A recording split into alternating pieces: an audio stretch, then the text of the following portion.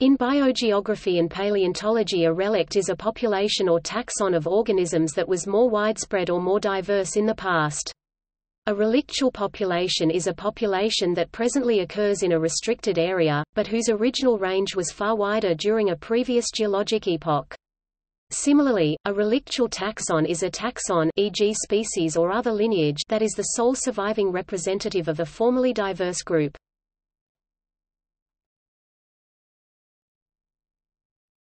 Topic: Definition.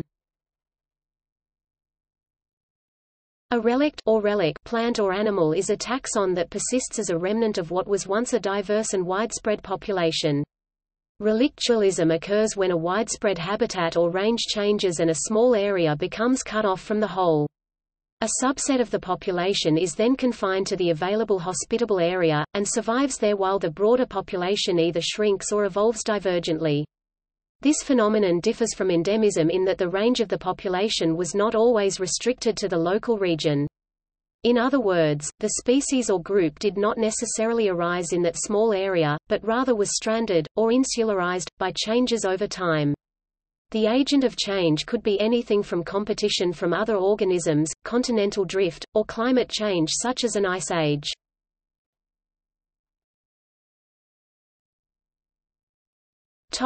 Examples. A notable example is the thylacine of Tasmania, a relict marsupial carnivore that survived into modern times on an island, whereas the rest of its species on mainland Australia had long ago gone extinct. When a relict is representative of taxa found in the fossil record, and yet is still living, such an organism is sometimes referred to as a living fossil. However, a relict need not be currently living. An evolutionary relict is any organism that was characteristic of the flora or fauna of one age and that persisted into a later age, with the later age being characterized by newly evolved flora or fauna significantly different from those that came before. An example from the fossil record would be a specimen of Nimravidae, an extinct branch of carnivores in the mammalian evolutionary tree, if said specimen came from Europe in the Miocene epoch. If that was the case, the specimen would represent, not the main population, but a last surviving remnant of the Nimravid lineage. These carnivores were common and widespread in the previous epoch, the Oligocene, and disappeared when the climate changed and woodlands were replaced by savanna. They persisted in Europe in the last remaining forests as a relict of the Oligocene, a relict species in a relict habitat. An example of divergent evolution creating relicts is found in the shrews of the islands off the coast of Alaska, namely the Pribilof Island shrew and the St. Lawrence Island shrew.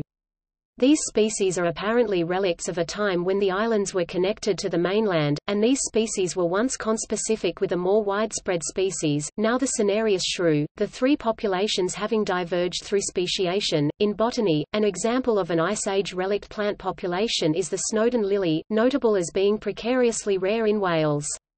The Welsh population is confined to the north-facing slopes of Snowdonia, where climatic conditions are apparently similar to Ice Age Europe. Some have expressed concern that the warming climate will cause the lily to die out in Great Britain. Other populations of the same plant can be found in the Arctic and in the mountains of Europe and North America, where it is known as the common alpily. A well-studied botanical example of a relictual taxon is Ginkgo biloba, the last living representative of ginkgols that is restricted to China in the wild. Ginkgo trees had a diverse and widespread northern distribution during the Mesozoic, but are not known from the fossil record after the Pliocene other than G. biloba.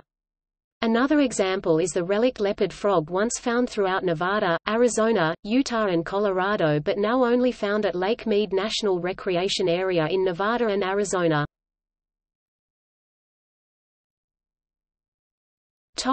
Relevance. The concept of relictualism is useful in understanding the ecology and conservation status of populations that have become insularized, meaning confined to one small area or multiple small areas with no chance of movement between populations. Insularization makes a population vulnerable to forces that can lead to extinction, such as disease, inbreeding, habitat destruction, competition from introduced species, and global warming. Consider the case of the white-eyed river martin, a very localized species of bird found only in Southeast Asia, and extremely rare, if not already extinct. Its closest and only surviving living relative is the African river marten, also very localized in Central Africa. These two species are the only known members of the subfamily Pseudochelidonini, and their widely disjunct populations suggest they are relict populations of a more common and widespread ancestor. Known to science only since 1968, it seems to have disappeared. Studies have been done on relict populations in isolated mountain and valley habitats in western North America, where the basin and range topography creates areas that are insular in nature, such as forested mountains surrounded by inhospitable desert, called sky islands. Such situations can serve as refuges for certain Pleistocene relicts, such as Townsend's pocket gopher, while at the same time creating barriers for biological dispersal. Studies have shown that such insular habitats have a tendency toward decreasing species richness. This observation has significant implications for conservation biology, because habitat fragmentation can also lead to the insularization of stranded populations, so-called relics of cultivation. Are plant species that were grown in the past for various purposes, medicinal, food, dyes, etc., but are no longer utilized. They are naturalized and can be found at archaeological sites.